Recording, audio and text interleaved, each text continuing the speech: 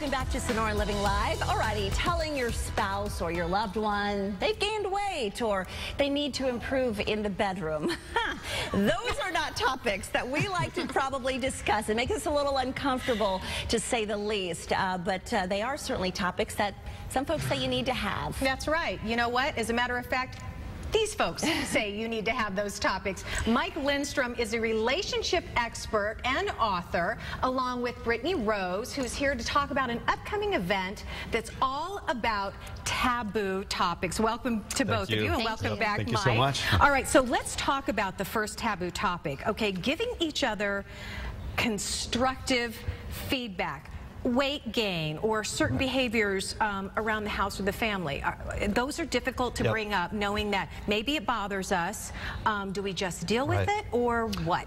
I say the word constructively very gently, because no one likes to hear that word, constructive feedback. So I always like to think of it as honest sharing. And this is one of the toughest subjects between couples. Look, we change, we gain weight, we don't do the things we used to do when we were in the courting phase. So having open discussions, you have to create an avenue or a ritual with each other to talk about these things. It's not easy to talk about these subjects, but you have to do it. And this is where people start to divide over the course of time, because they change. Well, is there a certain amount of time that you should be with someone before that topic is okay to talk about? I mean, do you want to just go right in on the first date? You know what? You're looking a little round around the middle.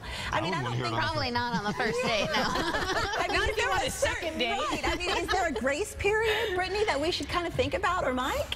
Well, Mike, I mean, personally, I think, I would wait a little longer than the first date. Yeah, no, I always say in the courting phase, dating is definitely not the time to do it. It's once you've cemented the relationship and you have the trust, the rapport, and you have the ability to talk to each other like that. If you're married, that's where the toughest part of the taboo subject. You've been married 5-7 years, gained a little bit of weight, you're not as attracted to your partner anymore. You going to talk about it, or are you going to go find it somewhere else? I mean, these are the kind of problems that happen in our society. Yeah, and it's not about once you bring it up, you kind of roll with it. It's about when to bring it up and how to bring it up. Let's talk about sharing the vision, honestly, of future goals. That's where you really need to be on the same page. Now, that's really important, not only just in the courting phase, dating, like Brittany talked about, but also in a marriage.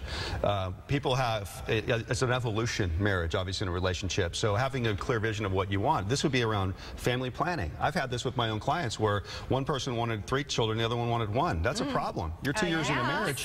You're just finding this out. Yeah, and you're just finding these kind of things out. So having compromise and have 2. There you go. Well, that's usually what happens. There's usually a compromise, but one person can feel an animosity towards the other because they're not helping that person's path towards what they want, towards their own goals. So again, creating rituals. My wife and I do Sunday night weekly planning. Our goals for the week. What do you want to get done this week? What are some things that you want to do? So checking in with each other about what it is that you want. And what about your sex life? I mean, that's a topic that's personally? Not yours personally. Not yours personally. That's between you and your wife. But that is a topic that's really difficult. It's a difficult conversation, but you say it's one that should be had. Well, it's funny, when we host these taboo events, that's one of the hot topics, right? Sex. I mean, everybody wants to bring it right up front. I usually like to tease it when we do our events. People don't want to wait till the last subject. They want to put it right up front and talk about it. Very common subject at the events. Yeah, and SEX is the most common thing, but it's not just the sex itself, it's your expectations. We call it sexpectations. The things that you have with each other. It's it's frequency, it's the things that you maybe used to do that you don't do anymore. I hear this so much with couples that have been together forever. So again, it's just the communication, having the ritual of talking about these kind of things that most people struggle with.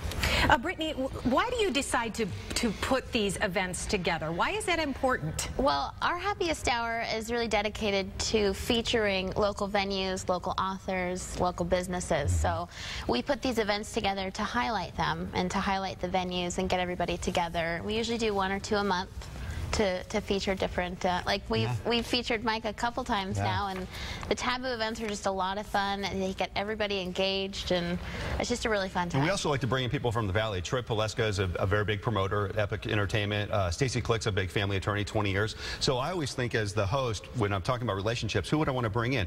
People who are in the singles world, people that are in the divorced married world. I mean, Stacy deals with 20 years of of legal issues between couples. I get to hear it in the reality on the backside, the divorce, the custody issues. So we bring all this stuff to the venue and talk about it, because these are things people just don't want to talk about. Right, right. And we should, because that's how relationships last. Brittany, Mike, thank you very, very much. Thank you. So much. We do have all of the information about the upcoming event on our website, sonoranliving.com. Thanks to both of you. Thanks so much. Appreciate it.